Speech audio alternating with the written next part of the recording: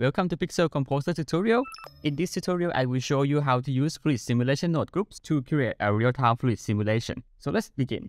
Fluid simulation node groups is a new feature introduced in Pixel Composer 1.12.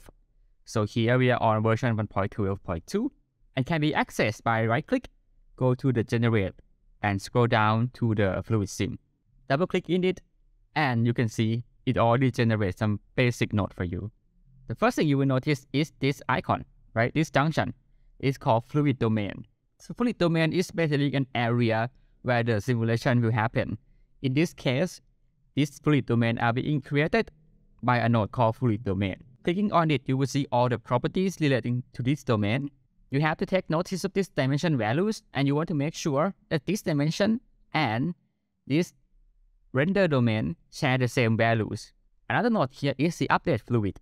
This node is required before the render node to update one step of the fluid simulation. And then in this render domain, it will just get the domain values and then render it out to a surface.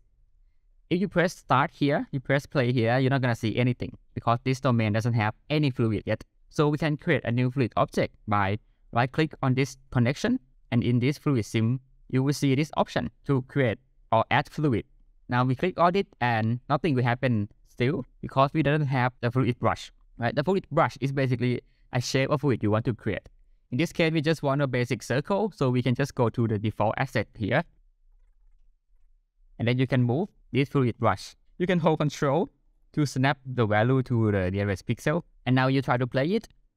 Well, you can see they are fluid here now, but there's no movement, there's no simulation, right? The simplest thing you can do is you can add acceleration into the domain itself. When you click on this fluid domain, you will see this acceleration, right? You can add, like for example, negative 0.2. In this case, negative means the up direction. And just by adding acceleration to the domain itself, when you try to play it, it will now simulating an upward acceleration. The next thing we can do is, of course, we can go to this add fluid node, right? There is this active option. So we only gonna make it active in the first 10 frames, right? And then increase the animation length a little bit. Now you can run the animation and you just create a, simple smoke, right? But what if you want to create a more complex fluid simulation? Again, you can right click, you can see it in this fluid sim option. There are a lot of other nodes in here to play around. The first four in the system group here is what you can see here, the fluid domain itself. You can create new domain for multiple type of fluid. Update domain, you only need one update node. You can also add two update nodes. It is possible, but what will happen here is, as you can see, the animation will run twice as fast because it updates twice per frame. You shouldn't do this. You can just speed up the animation itself. I don't think there's any use for this. This render domain will get the domain and render it out. In the fluid domain node, there is this property called collision, which means you can provide like the map or the overall collision shape for your domain. Like for example, I can add. Then we can use this as a collision map for our domain. What happens here is just going to mean that our fluid will be contained in this frame, in this pixel. But the collision itself doesn't get drawn because in the render domain here, we disable this draw domain. If we enable it, it's just going to display the domain collision. Then we have the add fluid. As we can see already, you can animate the position of this add fluid just like any other values, right? Okay, and now you try to move fluid, right? But the fluid doesn't, it doesn't spread out. It doesn't act like how it should be because there is no velocity here. You can fix this by going to this inherit velocity. If you increase this value, you're going to see now that the fluid start to move in the direction that it's trying to move, right? And you can also make this value inward. It just means that the velocity of the fluid will go in the opposite direction as the fluid itself.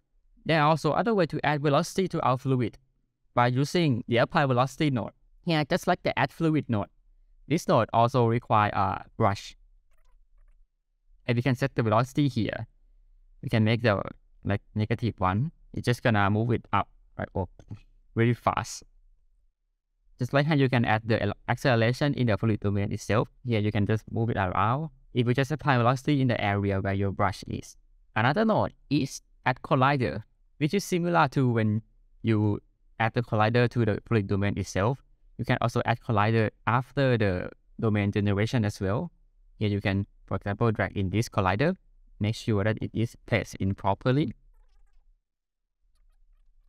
And here, it will make the fluid collide. There are an option to create a vortex or like a spiral shape. So here you can move it around. You can set the range of the vortex. And you can see the higher the strength is, the faster it's gonna spin, right? And the next one is the turbulence. It will apply like a random velocity field to our fluid.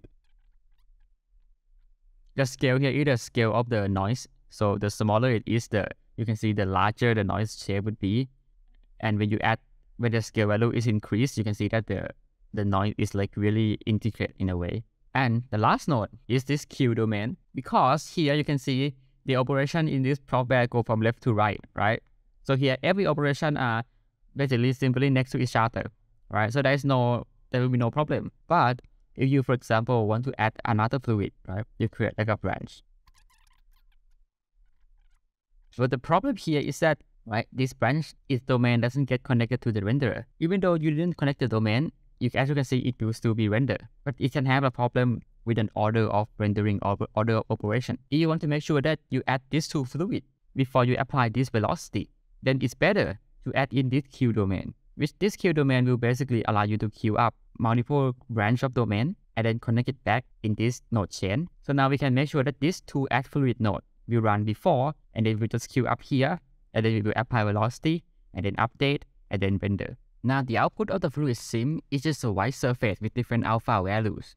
If you want to color your fluid, right, you can then put your output here into some node, like for example alpha to gray to convert it to grayscale, and then use colorize node to apply gradient mapping into the grayscale values. And that's it for today's tutorial. The project file link will be in the description. That's all for today. Thanks for watching, and see you in the next one.